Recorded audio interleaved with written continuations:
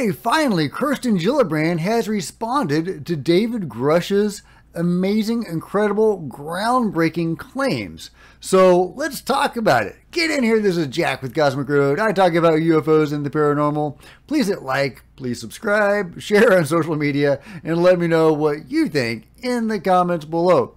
All right, ever since the David Grusch story came out, people have been wondering where Kirsten Gillibrand is. Why has she been so silent on this issue? After all, David Grusch is essentially refuting what Sean Kirkpatrick said, and she is the one that had the opportunity to grill Sean Kirkpatrick in the hearing in Congress a few weeks ago.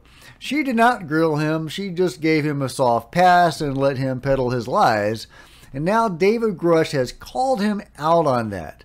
So let's see how Kirsten Gillibrand responds.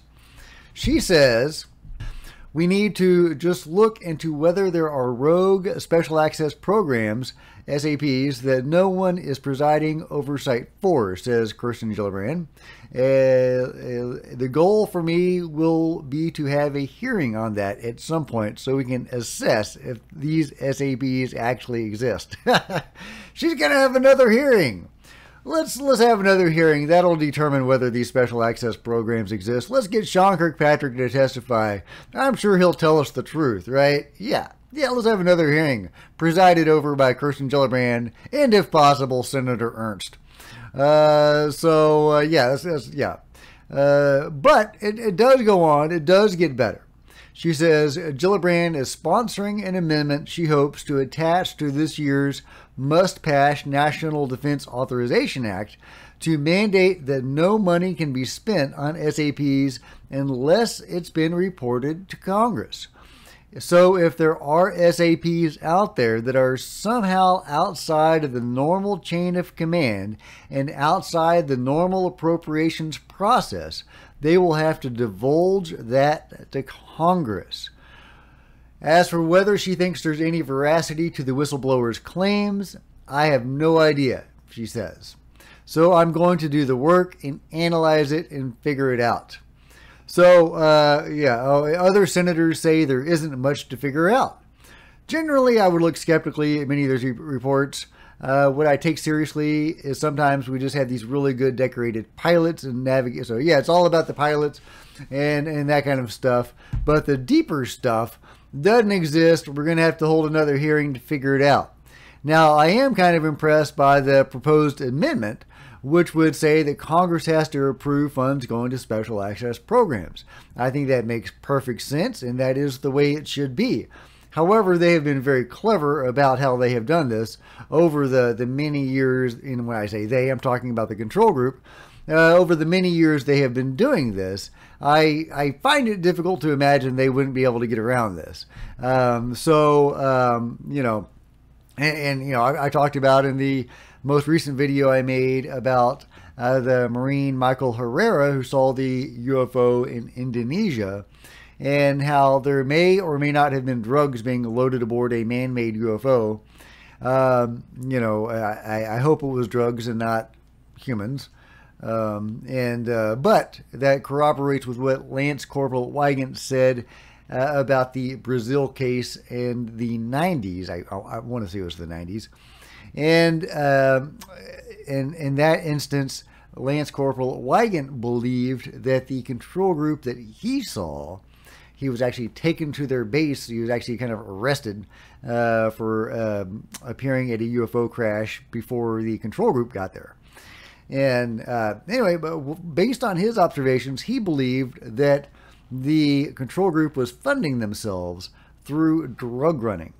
So, and that may or may not be corroborated by the Herrera case in Indonesia. So they may have alternate sources of funding. They may not even need Congress, but I'm sure they are getting money through the federal government. So anyway, I think that is a great amendment. I think that if they could make that stick, that would be wonderful. That could be a game changer. However, this is Kirsten Gillibrand doing it, and I don't have any faith in her anymore, sadly. So, it is what it is, but we'll see how it plays out. But I don't have a whole lot of hope in that measure. I'm kind of very underwhelmed by her response to this. And I guess it's about what I would have expected based on the hearing with Dr. Sean Kirkpatrick. However, there is another thing that I would like to discuss in this article, and that is the dangers of politicizing anything involving involving the phenomenon, involving disclosure, involving the study of UFOs. Let me just read the first few paragraphs of this so you can see what I'm talking about. The United States Congress is strange enough without aliens, but here we are, or is it here they are? Over a span of several months, members of the 118th Congress have gone from being transfixed by wind-propelled spy balloons to being mesmerized by a whistleblower's claims. Okay, here's where it gets political. On one level, it's fitting that today's conspiracy-laced Congress, where anti-vaxxers berate scientists, election 2020 remains disputed, and January 6 rioters are praised as victims, is now tasked with tackling arguably the nation's most long-standing conspiracy.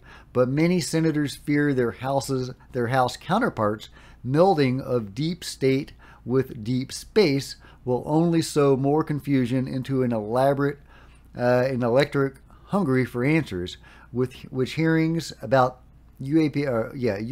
in recent years have failed to satisfactorily answer. Moving on, it says, when Grusch's report dropped, some members of today's far right immediately suspected it was a false flag planted by the deep state.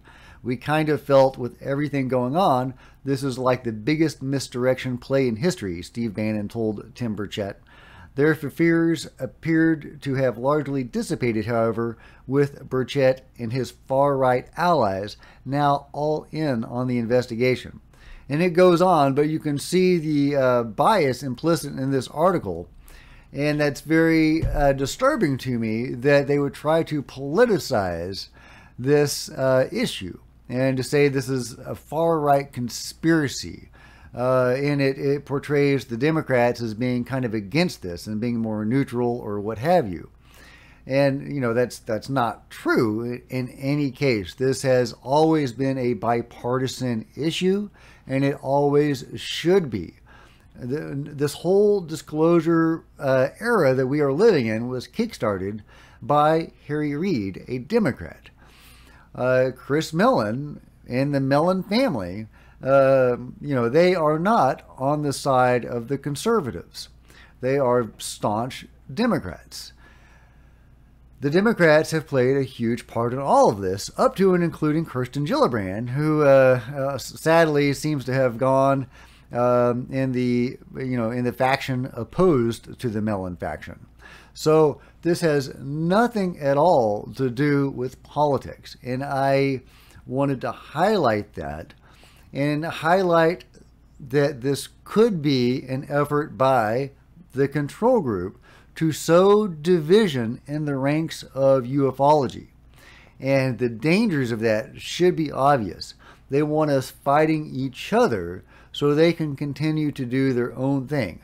I mean, this article on Wired could have been written by the control group. I mean, it's that bad. I'm not saying it is, but that's the tenor of the article, is to deliberately sow disinformation or to sow dissension among ufologists. And we need to be on guard about that, because as we may be getting closer and closer to the truth with the David Grusch story and Lou Elizondo and everybody else, they are going to take steps to prevent us from getting there. If they can get us fighting amongst each other over politics, they will have won.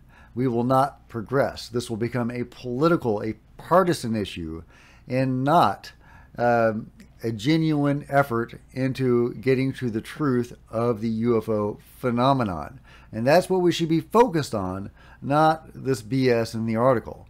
So I just wanted to point that out and get my thoughts out there, that this should it always has been, and it should remain, now and forever, a bipartisan, non-political issue.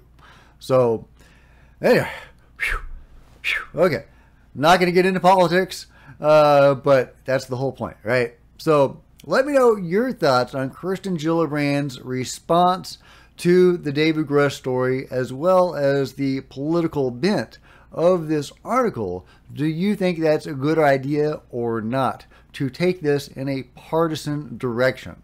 Let me know your thoughts, but don't get political. Just on the hype, you know what I'm saying. You got me. Okay, we're good. If you've enjoyed this video, give me a big thumbs up. I sure would appreciate it. Smash the subscribe button and the bell to be notified of future videos. Join me on social media. There's Facebook and Twitter links below. Love to see you guys there. Please share this video on social media if you get a chance. And yeah, buy some of my books. It would help to support the channel and allow me to spend more time on Cosmic Road.